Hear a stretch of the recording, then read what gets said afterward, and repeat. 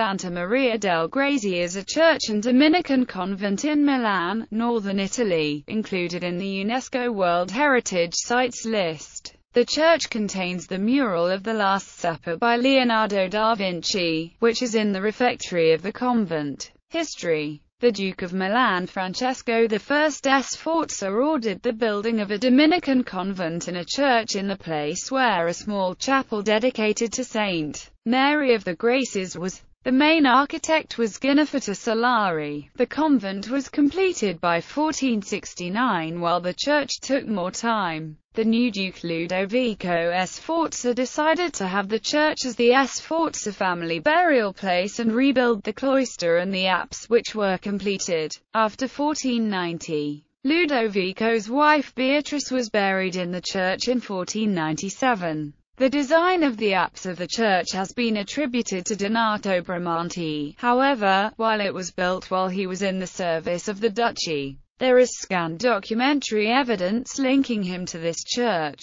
His name is inscribed in a piece of marble in the church vaults delivered in 1494. Some documents though mention the name Amadeo, likely Giovanni Antonio Amadeo. Similarities to his work at Santa Maria alla Fontana make this attribution more likely. However, there's no real evidence of the fact, but that Bramante lived in Milan at the time, and he continued the Gothic style from the first part, but mixed with Romanesque influence. In 1543, the Holy Crown Chapel on the right of the nave received a painting by Titian, depicting the Christ receives the crown of thorns. Looted by French troops in 1797, it is now in the Louvre. This chapel is frescoed with stories of the Passion by Gaudenzio Ferrari. In the small cloister adjacent to the tribune near the door that leads to the sacristy is a fresco by Bramantino. The church also contained frescoes depicting the Resurrection and Passion by Bernardo Zenale. World War II.